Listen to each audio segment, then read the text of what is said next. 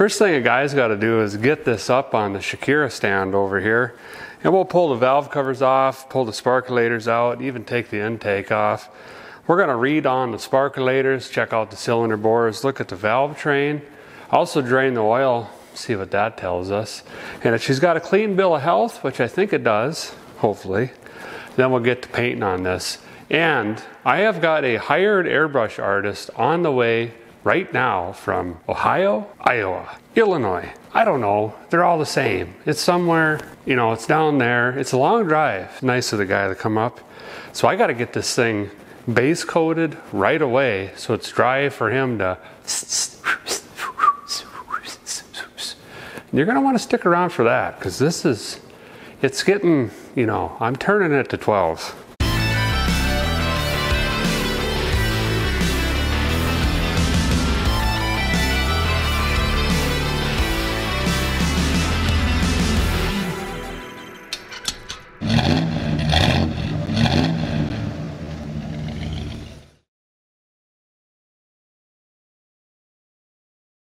Come on, girl.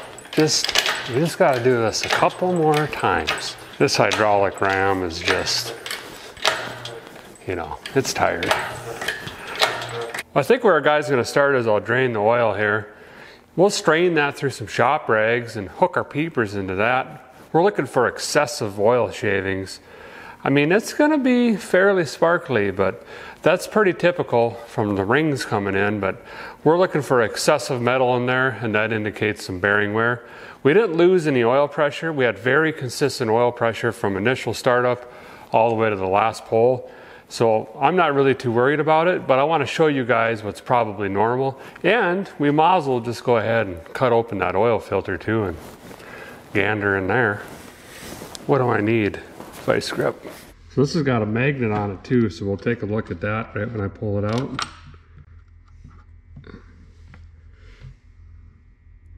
And there's not a lot on there. Let's see what we get out of this. Now again, it's really typical to see some metal in here.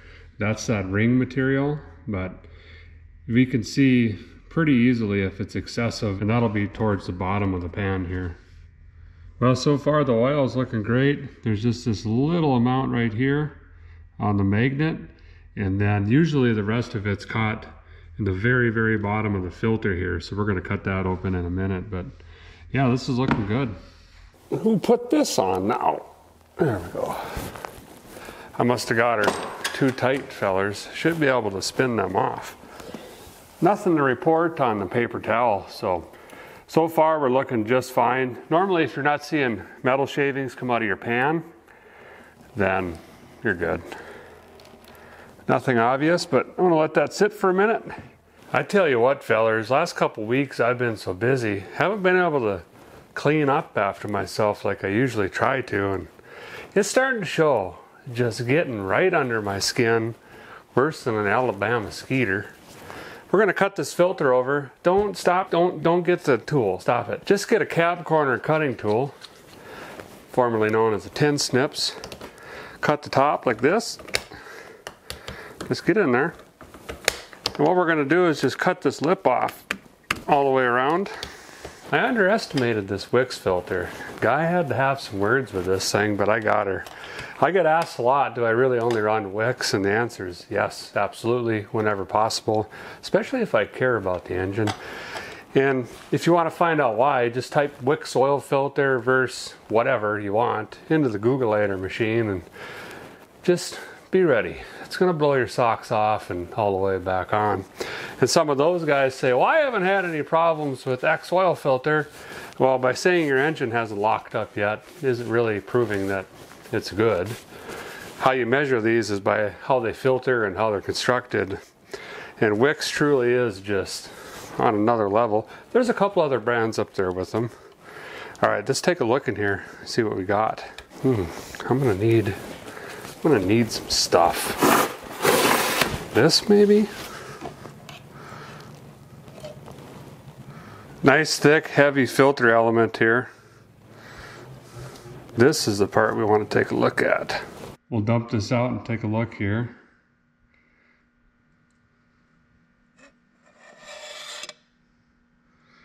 A little bit of flake, but not bad at all. I don't know if you can see that. There's just the tiniest amount of flake in there. So great news. We're safe. It's healthy. It's happy. The bearings are fine. The rings did come in. So we're off to checking the sparkalators. Let's pull these out. We'll read on them. And then we'll put the little digital camera probe thing down. Take a look at the cylinder walls. See how those are looking. Got my custom sparkalator holder XL200 out. And that'll just sit up here and I'll plop these in. That way when I get all these out, we can look at it and see if anything is different by cylinder. So far they're consistent. And I'm getting either lean, too much timing, but the correct heat range. And I mean right on the money. Well, the guy's probably one of the last fellers on the YouTubes preaching about sparkalators and the importance of reading on them. And there's good reason for it though, I promise. This is a great example. We had the digital AFR gauges hooked up on this engine and it was telling us mid-12s, which is in theory is really happy, right? But these plugs are clearly telling me we were way too lean. And not only that, but I could tell we had too much timing in it. And we know that's factual. On the timing part, we ran at 37, 38, 39 degrees, and we were seeing a loss of torque and power, so we brought her down to 35. By reading your plugs here, you can really dial it in a lot closer on the front end instead of reading it on the back end. I guess if I'm going to flap my jaw around on sparkalators, I might as well shoot you some info on it. So I'm going to show you 3 things today that'll help you read your plug a little bit. And maybe that'll help you tune up your engine just, you know, a skosh more. That would be nice. It's an improvement. 3 parts of the sparkalator here, guys got to get familiar with. First one we're going to talk about is a ground strap, which is this guy up here. You know, the one that you always get a screwdriver and bend up. Second one is the porcelain, the center part here. It's pretty important. The last one is the base ring. You can tell what that is because it's on the base and it's in the shape of a ring. So on this ground strap here, it's hard to see because this is a fresh plug, of course, but my color change is right here. And that's right about where I like to see them. Now you can tell your heat range by this here strap guy. If it's too far this way, it's cold. If it's too far this way, it's hot. So if you're towards the end down here is where you're changing color, that's too cold of a plug. That means the heat is dissipating too quickly like this. And what that's going to do is create a lot of excessive carbon buildup in your combustion chamber. And that's not good. If it's too hot, the color changes way down here. What's going to happen is this can basically act like a glow plug. And I've mentioned this before. Too hot of a plug can cause dieseling, pre-ignition, pinging, all sorts of issues that everybody wants to run and blame timing and fuel, the old fuel make it happener, but all it is a plug change. So for me, the 44 is right where I'm probably going to leave it as far as heat range goes. So a guy's air fuel mixture actually shows up on this base ring here, and it's in the shape of a ring. And you want to see a light soot color all the way around this ring, and it's clean over here because I wiped it off, because again this is a new plug, so it's a little bit hard to see. But you do want a light soot color all the way around this ring here. And this is your jetting right here. So if you're too fat, you're going to get heavy dry soot around here. And if you're too lean, then you're not going to get soot all the way around. You might only have partial soot or no soot at all. You'll just have maybe even a color change depending on the plug. So a light soot is good, but if you've got a heavy soot that you can wipe and see on your finger, you're jetted too fat there. Overall, my heat range is good. I got to get my timing back down to 34, 35, and I need to go fatter on my fuel mixture. So now when I plug in my EFI, I know exactly where I need to be as far as target AFR. Gauges, smages. You got them right here, here, and here. That's all a guy needs. By the way, the reason that leaned up on us pretty good there towards the end was we put that 1-inch spacer in there. So we changed the air velocity and fuel mixture quite a bit. So when I put that Holley EFI on, we can actually set the target AFR and target timing and target idle, which is super cool. So I don't even have to worry about any of that stuff. You just bloop it into that box apparently, and it auto magically just does the thing. But throwing on the dyno, now we know exactly where we need to go. And we can skip all the testing, tuning, and all of that stuff, which is nice because I ain't got the times for that right now. Got my cheap little hobo freight camera just jammed in here deeper than a Texas oil well. I already went all the way around and just kind of looked at the cylinder walls here, looking for that nice crosshatch still, make sure nothing got washed down, and also any damage, heavy vertical scars and whatnot. Everything looks really good, which is great. I'm just going to try to find how I can get this to where you guys can see what is going on here. Is this upside down? I don't know. Hey, just work in there. Stay. This is probably really tough for you guys to see, but basically we've still got the really nice crosshatch in there, and we don't have any scrapes or scratches vertically in the cylinder bores. So overall bill of health right now, she's looking good. But let's get the valve covers off, get the lightning whirler out, go ahead and take the intake off too. Glance over the valve train, all that's got to come off anyway to paint this thing, and then we can start prepping this.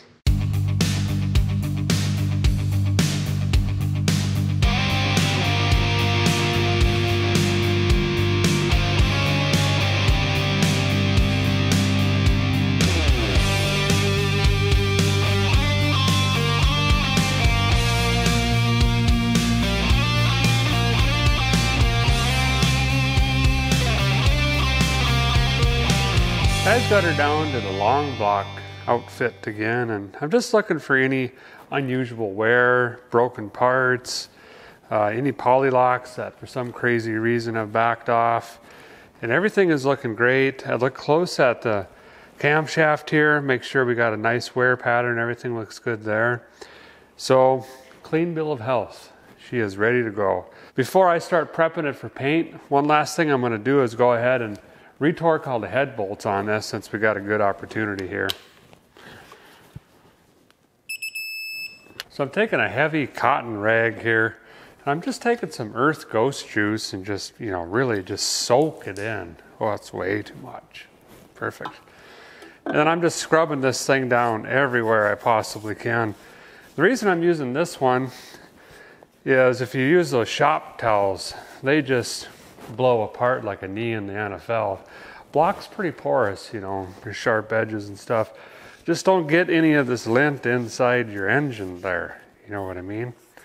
But this will help our engine paint adhere a little bit, and I got lots of greasy fingerprints and whatnot and have-yous on here. This thing's looking cleaner than my grandma's driving record, and I ain't kidding you. Is this even on? Well, I got her all cleaned up, and I did go ahead and tape it off, and you do that by putting tape on it. Luckily it was really clean. The only leak I had was over here on the valve cover, and I don't know if that's the aluminum cover. Sometimes they get a little warped, and they get welded, or if it was that gasket. These are not the valve covers that are going to end up on the engine specifically. It's the exact model, but guy's got something in mind. Now, 50% of you are going, he's going to paint it Chevy orange. I know it. 49% of you are going, clearly it's going to be red, white, and blue, some variation. And 1% of you are going, you paint engines? I like you. I like your style. All of you are wrong. Listen, ever since social media became a thing, every engine is red, white, and blue. And I mean, I see 119.4 a day. Some aren't finished quite yet. And it's cool. I get it. I love it. I like the way it looks, but I like to do things my way. And I march to the beat of a different drum. And I mean 2 kick drums. Boom, boom, boom, boom. So I got something in mind. And you guys, it's out there. You're just going to have to hang in there with me. And when we finish this thing up, you're going to go, yep, blessed me. The base color on this engine is Cummins Beige, tan. And I know about 14 of you just dropped your cold snack on the ground, and I can hear a lot of you blinking right now, and it's kind of getting awkward, to be honest. Just trust me. This is going to be one of the best looking big blocks on the planet. I promise you. Hard. All right, let's get to painting. I got some cans over here cooking above my Coleman propane. Gonna go with the Duplicolor, of course. Light mist, get her tacky, and then we're just gonna dig in a second coat. It's only about 40 degrees in here, so I got my paint heater 9000 just turned to high. And these are starting to come around. Oh yeah.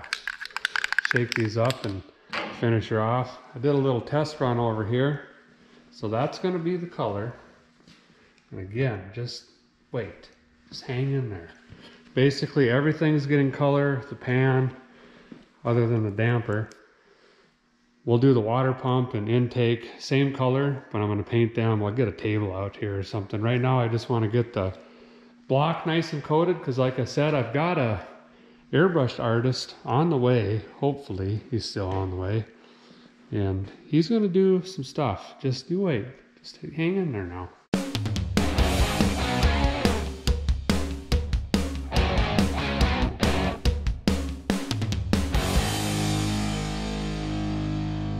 I got one whole can in here right now. Gonna let this set up for about 20-30 minutes. And then I'm gonna put that second can, probably another medium-ish coat on here, but it's coming around exactly how I want it to right now. I don't have the exhaust ports plugged off, but if you're not shooting straight in there, guy doesn't have to worry about that. As you can see, it's not even going in it. Just shoot down like this. Done it a million times, it'll be fine. Well, I think that's where I'm gonna shut her down for tonight. Let her dry, it's looking pretty good. Got the intake cleaned up and shot down as well, and delivery man just stopped by. This is all classic tube stuff for Independence. And this is nice because this is all pre-bent specifically for that lead brake kit. So this is just plug and play. Then they sent me a nice coil of stainless and some fittings for that rear line that I got to make for that handle. So this should pretty well cover me for the brake lines. I can get this stuff plugged in before we drop the big block in, which is going to be really nice because one of those lines comes down right underneath the oil pan there on that cross member. And it's really nice to have that in before you drop the engine in. But anyway, we're going to let this dry overnight tonight, and hopefully tomorrow we'll see an airbrush artist doing something. Feller's gonna be here in just a couple minutes to start doing some airbrushing, so I got him set up here. Little test panel. I don't know what he's gonna need yet, but he ordered this yesterday. I went and picked that up for him. Apparently all that stuff makes things. But what we're gonna do is basically some shadowing, and I kind of want this to look like rust coming out of some of these bolt holes and things like that, so it gets kind of an aged look to it. Same up here, like coming off this water neck, probably out of these plugs, down around the side of the base, stuff like that. I think it'll look really cool. And I'm not going to show you the valve covers yet. The valve covers are done, and that was done by ProArt. I actually sent those to Florida to be completed and had them shipped back. That's the last piece I'm going to put on this thing, but he should be, you know, he's coming any minute now. So this is Jason here. He drove all the way from Illinois, actually Missouri line, I believe, which is, it's a long ways. It's like 12 hours, something like that, 13 hours, I'm not sure. He's already away working on this thing. He's doing an awesome job. And I gotta tell you, it's such an awesome feeling that you guys are probably, I mean, you're the best fans ever, subscribers. I reach out and say, I need help, guys, and he said, I'll do it, willing to go, let me know what you need. And he was packed and on the road in a hurry. Huge thank you to him. And he's doing an awesome job working on the intake right now. And then this is just a little bit what we're going after here on the block. And you've been painting about 30 years, yeah? Yes, sir. Yeah, about 30 years. Started off in lettering and signs, and of course obviously does airbrush as well. I wish I was this talented, but I am clearly not. I'm good with hammers.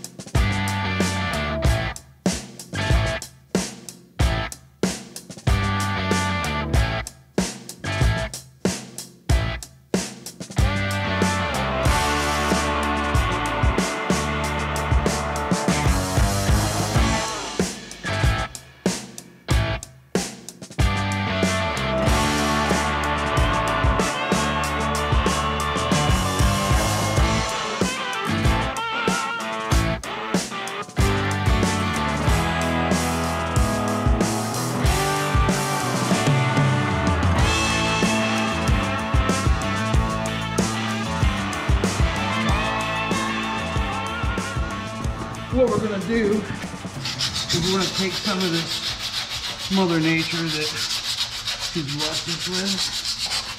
We're gonna get us some pigment, I guess we'll call it.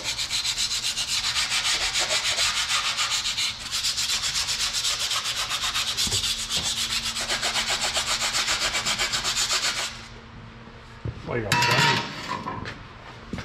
That's the good stuff there. That's the real good, it's the high quality. Okay, what we're gonna do. Okay. He's mixing up a special rust color with actual rust and metal and dirt and grease.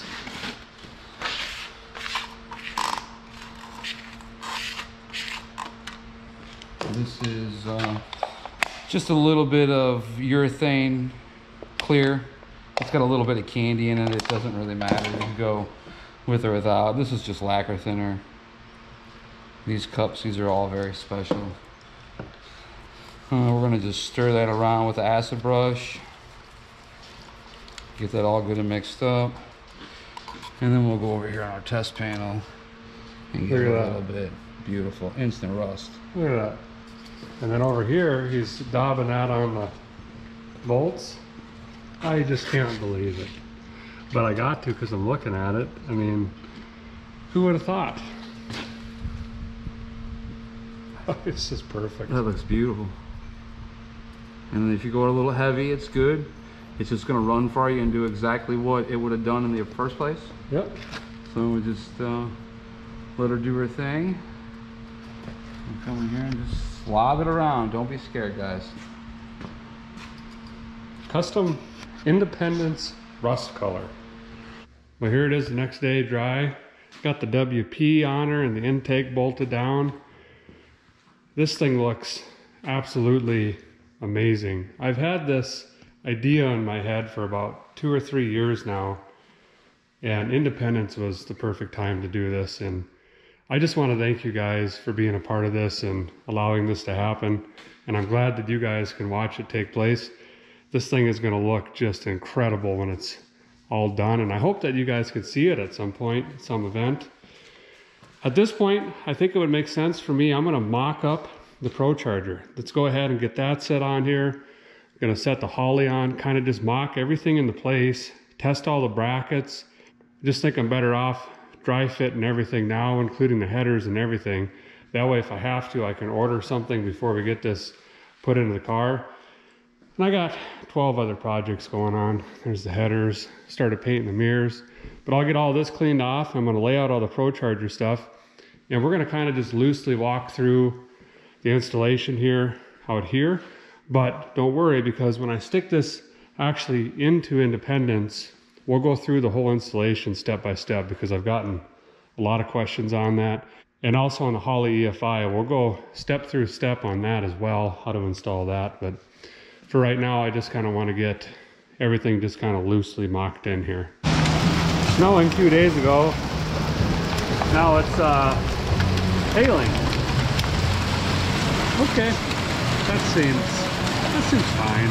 Everything's fine. So this is a lot messier than when it showed up, because I've been rooting around here like a kid at Christmas probably 15 times now, but everything in here, guys, is labeled. I mean, it literally tells you exactly what all the hardware bags are for, what each piece is. I mean, you literally cannot mistake what all this stuff is for. There's a nice bound instruction book in here, color even, but it was just as easy for me to download the instructions right on my phone. So I have everything right here, and they make it so easy to put on. So this bracketry right here actually comes pre-assembled. So it has the tensioner pulley. Both these plates were together. All I had to do was put these spacers in, drop these 3 bolts in, right into the head. That's on, and they're just loose for now. So the next step, which I've been waiting a long time for, is to put the actual head unit on, and then we get 5 1-inch bolts right here. We'll just lightly bolt that on real quick.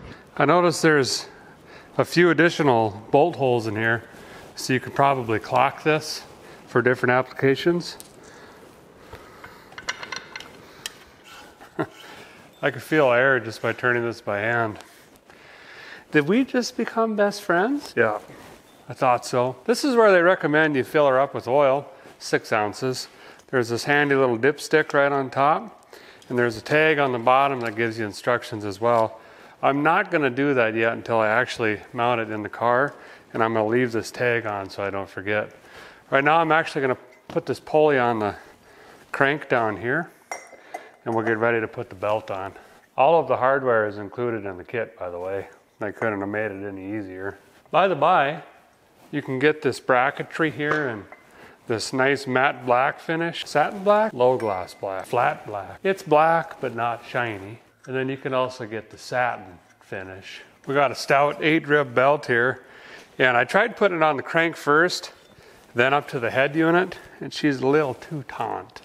So what I figured is put it on the head unit first, fellers, then come around the crank, and she slips right on. Then they give you instructions on how to tighten the tensioner here. I feel like the teacher just got called into the hallway by the principal. You know, things are getting serious around here, and I ain't kidding you. Now the air filter that was supplied with the kit. Well, that's pretty much it. Got everything kind of loosely bolted on and test fit. I also have the power steering relocation kit, and that even comes with the pulley and the belt. It also comes with a alternator pulley right there, and then we have all the hardware and stuff for this. This is really the only piece that I need to come up with, is a piece right here. And there's just so many different variables out there with intake heights and carburetor versus EFI, and you know, it's just, it makes sense to not have that one piece. You run just a muffler store, get something bent up and bead roll the ends or flare them, and then we'll get that on pretty quick. But here's a great example of why I wanted to test fit this. On these headers, the flange is actually interfering with the ARP head bolts, and that's not allowing these bolts to shoot in like they're supposed to. So I got to take a paint marker and mark these up, and then just snip them with the old flap disc so these lay in a little bit better. I wanted to show you guys the valve covers, but I can't. And it's my fault, it's not Procharger's fault at all. I didn't even check. If you've got standard valve covers or aftermarket, I've got some aftermarket ones that all fit in here. Works just fine. There's plenty of clearance. But I've got these extra tall ones that I bought because I wanted this flat surface and I needed them to be black because we're doing some airbrushing. And that actually hits right here. So I've already dropped them off at Andy. He's gonna do his magic and try to make a notch in here without interfering with this rocker. So you guys, I'm sorry, you're gonna have to wait to see those until probably next episode. But other than those two things, everything's looking great. This is that power steering bracket. Goes on super easy right here. Just adjusts by swinging like this. Like I say, it has the belt. Pumps from CVF, and so is the water pump actually. And what's nice about the instructions is Procharger actually tells you the part number for this pump. So it's really easy to go out and get one. I gotta pull this off, and then I gotta press this pulley back on so it lines up in there. And that's pretty much it for that. By the way, Procharger also has brackets for your charging whirler, your ice cube pumps. They have a couple different variations. And of course, you can get these in intercooled as well. And in the instructions, they talk about carburetors, how to set them up, also your fuel pumps. I mean, they're very, very thorough in the instructions. But the nice thing is, I've done a lot of Roots blowers installation, as you guys know. This was 394% easier to install. I mean, quite literally, it's 3 bolts for this bracket. You put on a pulley and a belt, and that's the bulk of it. A couple bolts here, and you're in business. I mean, it's super, super simple. So I'm gonna get these notched out real quick, and I'm also gonna pull this off with a gear puller and see if I can get that new one pressed on. Man, this thing is looking just incredible. By the way, these are Hooker Classic headers. They had really good reviews. as far as fitment in the Chevelles. And yeah, they were a little bit more money, but I tell you what, guys, I've spent I don't know how many dollars on cheap sets that just burn off right away, or they don't fit and you're just beating them with the old Tanya. So I kicked her up a little bit in hopes that these just slip right in. Here's a closer look of where it's hitting. Right there, there, and then I took the marker on these. So I think we just zip out, just, you know, a little bit. Let's not go crazy. And then we'll try her on and see what happens. Flappage, engage.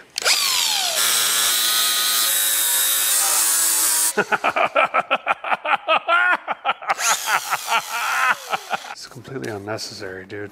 Just... Now what do we got? What's it say? What are we doing here? Okay, yeah. What about back here? Ooh, I don't know yet. We need some more forwardage. That way. Yeah, I see the problem. Okay, let's do it again. By the way, this is considered a tall aftermarket valve cover. It's chrome. But that one fits just fine on the other side. I know, even though I'm explaining this right now, there's still going to be 178 comments of fellers saying, why didn't you just grind the bolt off? Nope. And second of all, and third, no. And then D, we've got $917 million in paint on this. I'm not going to grind it off. And also, what if we got to take the heads off, you know? Got to have that bolt on there. So we're just going to go this way. That fits better than my hand in a cookie jar. Just right in there. Both headers are in, looking good. That's just saved us a ton of time fighting in the car. Now our next challenge is just hoping these clear the cross member and steering once they're in the car, but based on the oil pan that's supposed to clear the cross member, fingers crossed, because we're way deep in that one. We should be plenty fine here, but let's move on to this little pump, get this done. That'll be nice to get this all lined up here while we can shoot our eyes down it really nice. And then we could just take this whole bracket and everything off. Once it's in the car, we could just plop that on. And then I'll probably leave this bracket on here and just take the head unit, and we just take that off now. Well, I did go on ahead and get that pressed on there. I heated her up with the window defroster down here. Got it to about 1.4 Megan Foxes, and then she drove right on. That bare metal there is from my washer spinning. And it's really close. You can see it's just slightly off, but I'll be able to put a couple washers back here, and that's going to bring that right back around. So, I mean, that's it. I think right now I'm just going to probably take the headers off, the sniper, the PS, put the lift plate on this thing. So coming up next, quick in a hurry, and I mean hotter than an F600 clutch. We're going to get that Turbo 400 mounted on the big block here, and we're finally going to set all of this into the Independent Chevelle right here and start getting this thing wired up and ready for its first start. It's about time. I don't know about you, but looking forward at it. By the way, be sure to check out the events page at vicegripgarage.com. I'm going to try to keep that updated for you so you can see where a guy is going to be bringing the Independent Chevelle, and later on this summer the crew cab, the 777, maybe Betty White, lawsuit. I don't know. There's a lot to choose from, right? So swing on over there, check out the events page. Thanks, guys. Appreciate it very much. Until next time, keep her greasy side down.